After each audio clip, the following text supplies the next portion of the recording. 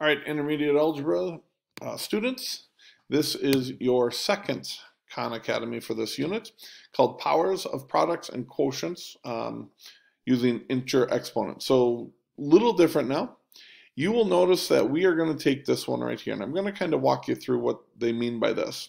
When we have a number to a power directly to another power, and in this case we have two numbers to a power directly to another power, that means I've got four groups of 6 9s. So you understand this equals having 6 9s. I hope you understand that. If that's 6 9s right there, and I have four groups of that, that's 6 9s and 6 9s and 6 9s and 6 9s. All together, I've got 24 9s, if that makes sense. And if I've got 7 or 9 7s here, and I've got four groups of that, that's 9, 9, 9, and 9. That's 36. So hopefully it makes sense how I got to this right here. You simply take this power here and multiply it by that power here. When it's a power directly to a power, you multiply them. Okay? So the four groups of 6 is your 24. The four groups of 9 is 36. Obviously, a positive divided by or multiplied by a negative is a negative. And a negative multiplied by a negative is a positive. So right there is that answer. So right there, there's our answer. Not A, not B, no, C is the wrong direction. Well, that didn't work. So now we have to manipulate the numbers. So we have to think about how can we take and manipulate these numbers. Well, one way we could do this is we could take this number and we could move it from being on the top to moving it to the bottom. Just remember what happens to an exponent when you move it from the top to the bottom.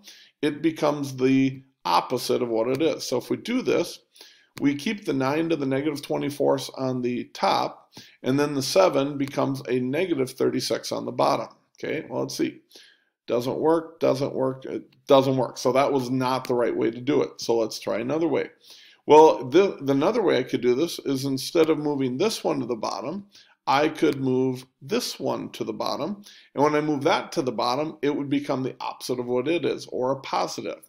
And that would look like this. 7 to the 36 stays on the top. We move this one to the bottom, and now it becomes a positive. Let's see, is that this one? No, it's the opposite of that one. Hey, it's this one right here. It's letter B. That's one we got. Okay, let's do one more of these, make sure we know what we're doing here. So here's the next one. This one is a division problem, but it doesn't affect what we're doing here. I've got 3 to the negative 6 directly to the 5th, so I'm going to multiply that. What is negative 6 times 5? You'd say it's negative 30. And 7 to the negative 3rd to the 5th, I multiply the negative 3 by the 5, so I end up with 3 to the negative 30th on the top and 7 to the negative 15th on the bottom when I multiply both of these powers here by the 5 right there. Again, it's just like distributing the thing. So, first question, is this our answer? Well, it doesn't fit this one, doesn't fit this one. Shoot, it doesn't fit that one either. Okay, so one of the things I could try is let's move this one to the top, okay? So if I take and move that to the top, you might agree that it would be 3 to the negative 30th times 7 to the 15th power. Well, none of the answers here even are doing multiplication, so we got to switch that around. So now let's try it the other way, and let's move this one to the bottom. And that negative 30th, when we move it to the bottom, will become a positive 30th. So then we have 7 to the 15th over 3 to the 30th.